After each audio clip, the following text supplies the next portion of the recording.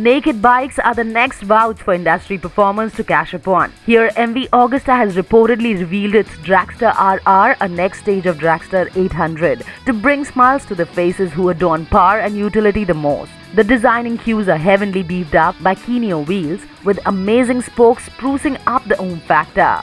Red and white contours over the whole body are adding what was needed to show stunning avatar at the EICMA. In the belly, MV Dragster RR comes powered by same Dragster 800 engine of 798cc 3-cylinder unit, producing 125 HP and 81 Nm of max torque. And ultimately, the triple exhaust pipes are the last detail to keep saying, yes, it's a Dragster RR.